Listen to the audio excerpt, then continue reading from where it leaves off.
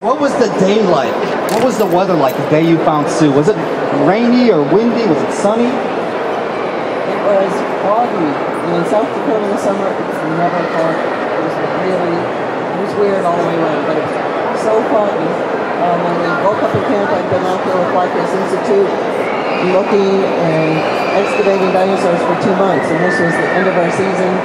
We were almost done collecting the last specimen, Triceratops skull, and we were going to finish it and leave the next day, but when we woke up in the morning, there was a flat tire, and I thought, great, you guys go change the tire, you don't need me, and I've been wanting to go to this one little area we missed for 2 weeks, but because it was foggy, so me and my dog, we set out. It was so foggy I couldn't see the butte. It was about 4 or 5 miles away. And I said, okay, it's foggy, you're disoriented, make sure you don't walk in a circle. So 2 hours later, I was back right where I'd started by the river. I could not believe I'd walked in a circle. But by then the fog was lifting, I set out again. I went right there, and just like 10 minutes walking the bottom of the cliff, there was a pile of scraps of bones. It wasn't hard to find her as long as you were there. I mean, it was really lucky. Really lucky. So you found a bunch of scraps of bones on the ground. This is how we find fossils in the field. We walk around for hours at a time looking for bones on the ground. I got a question for some of the kids here. How does something become a fossil? What does something have to do to become a fossil? First, when the animal dies, it becomes buried in sediment.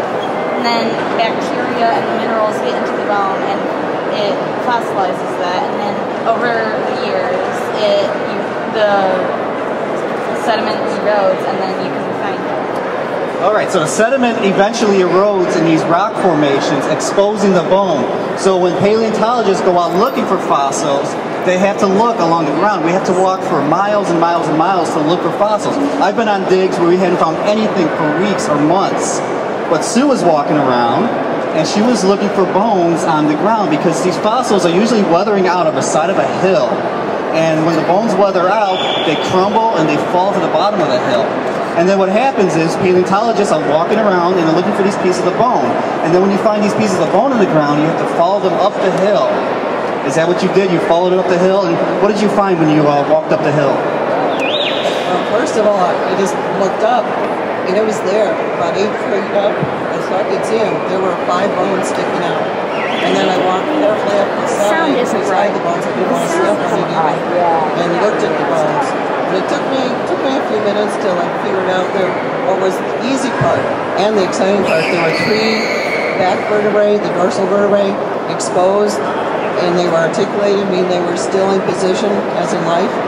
And they were both going into the hill at each side, so there was a good chance of more. But by looking at those, they were hollow boned, like a chicken bone. And when you're out looking, you know you almost never, ever, ever find any of the carnivorous dinosaurs. They're just super rare. You find a lot of the plant eaters because they ran in herds of hundreds and thousands sometimes, kind of like buffalo. So there were a lot more of them, and therefore a lot more were preserved. But the meat eaters, including T-Rex, you just rarely find even a bone or part of a bone. But those 3 vertebrae, they were hollow bones, so I'm like, usually I just found Triceratops, duckbill dinosaurs, the common ones. And I say, okay, they're hollow bone, must be a carnivorous dinosaur. So I was really excited, and then the vertebrae were really, really big. And in the late Cretaceous, which is the formation I was collecting in, the only really big carnivorous dinosaur then was T-Rex. So just by extrapolating, I knew it must be a T-Rex. And at least 5 bones of a T-Rex and likely more. So I picked up 3 scraps off the ground to take with me. The guys were by then done with the flat tire and 2-3 hours away working on the Triceratops. So I walked over there with scraps because I knew if I went over there and said, I just found a T-Rex, they'd say, no way, no way. And I showed them those and I said, And late in the day I took Pete over, and he's a jumper and screamer. He was jumping over. I'm real quiet. I probably said something to my dog like, wow, look what we found. He was jumping up and down saying, wow, it's all there, I just know it's all there, and she was. So what did you guys do next? Did you excavate right away? Did you get permission from the landowner? How long did it take to excavate Sue? I had already requested permission to be on the ranch owner's land, and then once we realized, I think we excavated a little bit, but once we realized there was more and more, then we contacted him, so he came out and saw it, and he was really happy. We let him know how important it was. And we started excavating, I think 2 days later, because first we finished the triceratops, and then we were waiting for Pete's brother to come up, because Pete wanted his brother to see it before we touched it. And we didn't tell him it was there. It was like a surprise. But once we started digging, it was one of maybe the fastest dinosaur excavation ever. It only took us, I think it was 17 days, because it took 5 days to get the overburden rock down to her level. But she was all there. She was all articulated in, about a 30-foot by 30-foot area. And so all we had to do was get down the area, clean the top of the bones, and then divided it into big chunks, and remove the rock and the bones. You don't try to prepare them in the field because it's very delicate work. And we found the skull was the last thing. We found everything except her head, and that's what you want to find the most. So we're like, oh my God, we got this whole T-Rex, but no head. And in the field, they were like afraid that we didn't even say skull. There was some bones, they just has bone. We didn't want to jinx it. But we more or less given up, and then we were digging down the sides of the pelvis, of the hip bones, and underneath her pelvis was her head, and we were so excited. And then because they're so massive and big and heavy with all the rock, we wanted to separate the skull from the pelvis in the field, and we kept digging in, but literally bone was touching bone, so we had to take it as one big 3-ton chunk of rock. How do you move 3-ton chunk of rock containing a skull and pelvis? You have to be inventive. First of all, the landowner wouldn't let us bring a truck on. We had to hike out there every day carrying our supplies until the last day when we were taking out the big pieces. Then we come in with a big pickup truck. The pelvis and skull, all the pieces are wrapped in plaster jackets.